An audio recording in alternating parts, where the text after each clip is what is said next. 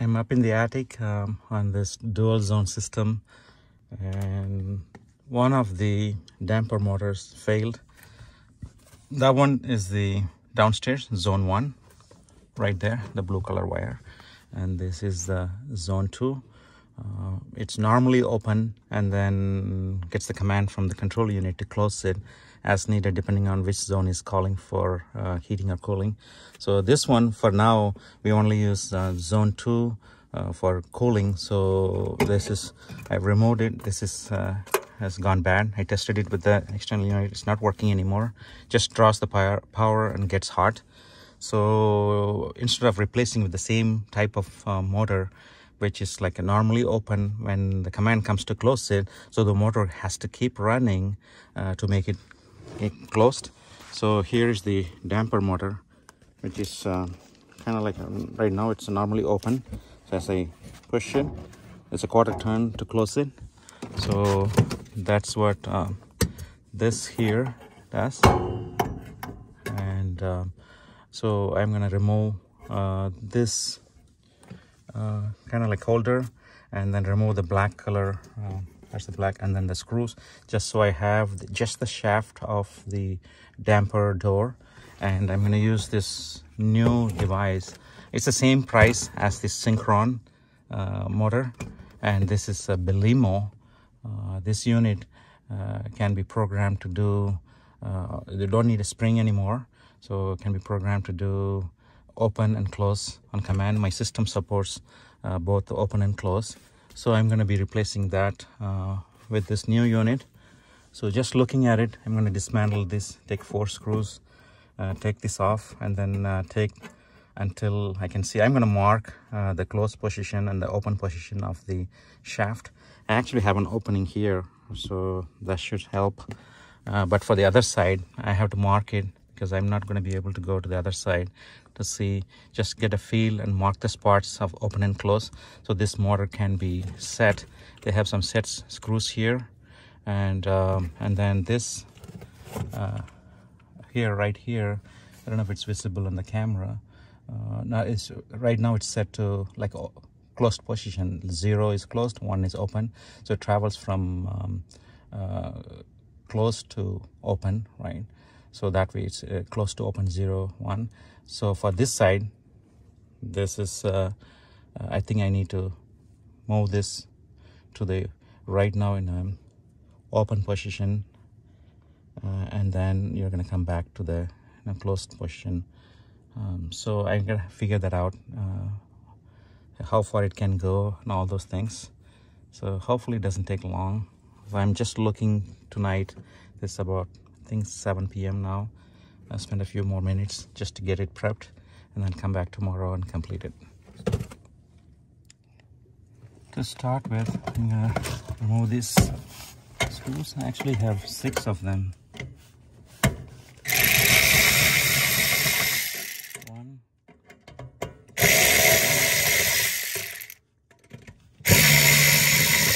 3, 4, 5. All the 6 are out. So gently lift this, and there is the spring. Got to remove the spring. Where does it go? Come on out. There. Here you go. That's off. And then, so that's the closed position. So I'm gonna mark that spot. I think I gotta take these set screws and everything out before I can mark that. So let's take a closer look. Right there. A little bit more light. Right there. So I'm gonna remove that black piece right there. This one. And then this Allen screw, so that can take the whole thing off, and just so the shaft is the only thing that's remaining, and before I can proceed to the next step. I have the Allen key, Allen bolt unscrewed, and gently lift it up. This is out, this So there's the shaft, so we can mark the position. I'm going to use a marker to say right now, make sure it's in the close spot. That's in the close spot. So this is the close position, so I'm going to mark it here. See, and then open is right there, a quarter turn. So from the close position is open, so that's open. So I marked it, so we don't want to make sure the new unit is set, because it's going to drive both the open and close. There is no spring involved, so we want to make sure the motor doesn't try to go past that position. So we have to set the set screw. So I marked the spot. Now I can go back, and the travel is the motor comes with a travel from close to open and clockwise, so I need to reverse that. So and as closed is, it should be coming from clockwise. Closed isn't there, and should be coming anti-clockwise this way to open. So that's the difference. This is closed and that's open. So you can see the adapter from Belimo. It's a long shaft, and it goes in like so. Before that, I want to use some silicone lubricant, so make sure that we have enough lubrication in there. It looks like it's okay.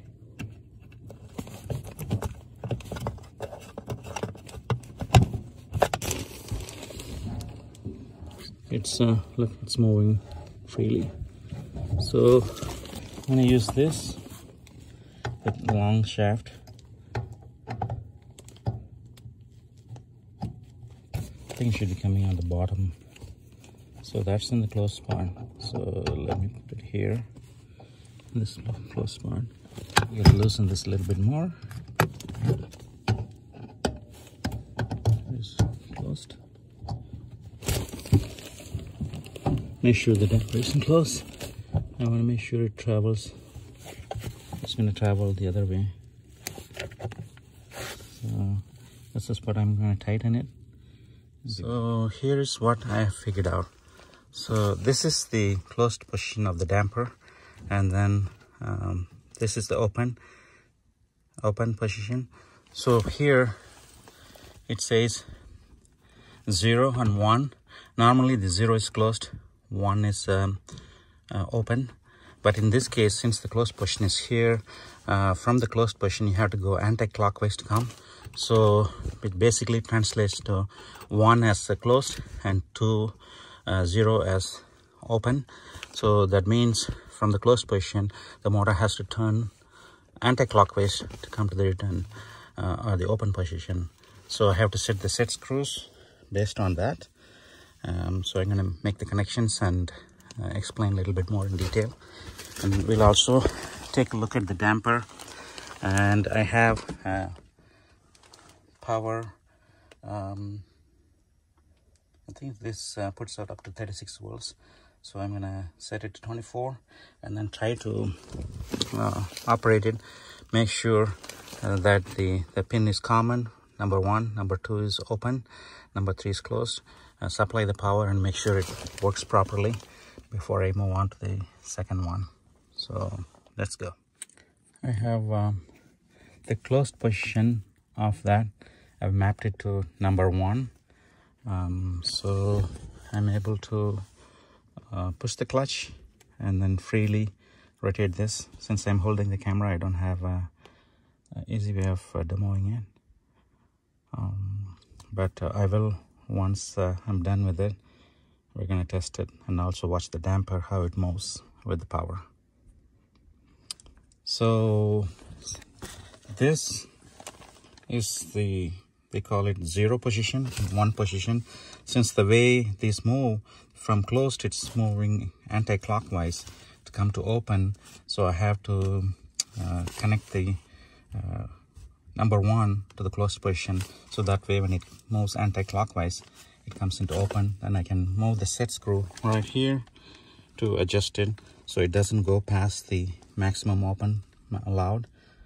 These motors are pretty powerful, so you got to be very careful about that. So that's the very important procedure, making sure it is set for travel proper using these set screws. So I have set the open and close position. So the closed, you can see the mark C. I have C over there. That is the closed position. And then right now it's in fully open position. It's not a full quarter turn. I looked inside, so this is the ideal position for the airflow, proper airflow. So I've set it like that. Now I have to secure the anti-rotation like strip, this piece, secure it to that. So this is the only metal piece. That's the only place I can. All the other places are not, there's insulation, so I have to secure, and then I should be able to go into testing. We're looking at zone 2 damper door, and we just supply 12 volts to command to open, which is terminal 2 on this. So you can see it will open. You can see it's opening. This is just about now stop. There, that's the maximum open position. So I'm going to switch to command to close. There's the terminal 3 on the Belimo. There is no spring involved, and once it's in closed, it will stop drawing power. You won't hear the motor anymore. So this one is all set. We are done. Let's take a look. So there's the unit. All I have to do is wire the common to here, and then the open to terminal 2, and then close to terminal 3. It's all set. I used a lubricant, and then I have remaining the other one. It's actually working now, so I may defer it for later, but I have another one of these. So this worked great. Less power and probably lasts a lot longer. So I'm done. This now completed the wiring, but as I am tightening the open, since it's normally open, it's gonna open. Watch. So it's gonna leave it in open, and then on command. So right now it's in open. Let's take a look at damper.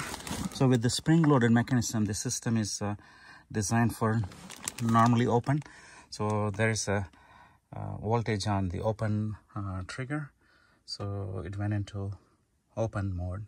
So it's going to stay open until the zone 1 request. This is zone 2. The zone 1 request cold air or hot air, and then that zone 2 is not required. Then the system will send a 24 volts on the close, which is channel 3 or the third one here, and then it'll close. So, and the only time it uses power is when the voltage is present, and then once it's hit the limit, it stops using power. So this is also energy efficient. There you go. Wiring is complete. Let's take a look at the panel. There it is. There is a zone 1 damper right there. Right now it's only a common and a close M1 and M6. There's an M4 for open. If you look at the zone 2 damper, I have connected white for the common and yellow for the open, and then red for the closed position. So this is zone 2, all done, works great. I'm going on to zone 1, which is downstairs. I'm going to remove the Synchron motor and the holder, as well as the set screw, and get the new one in place. Hopefully it doesn't take more than half an hour.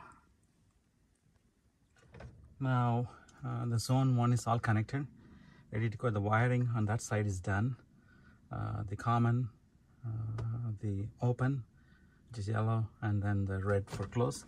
So I've already connected the closed one, but this is normally open. So I'm going to connect the open, and you should see that go from closed to open position. There you go. Hold on.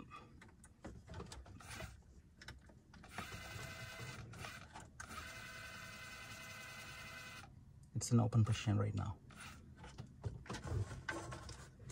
That's it. This one is done too. I'm going to put the system into test mode.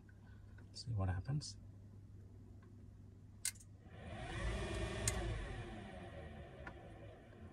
So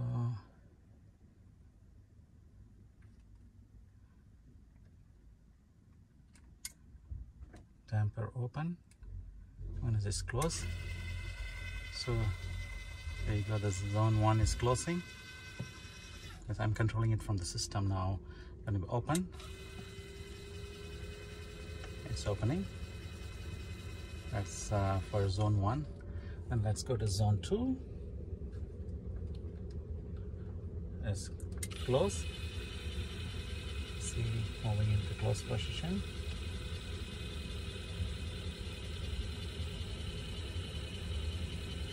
Done. And then open. We need to open.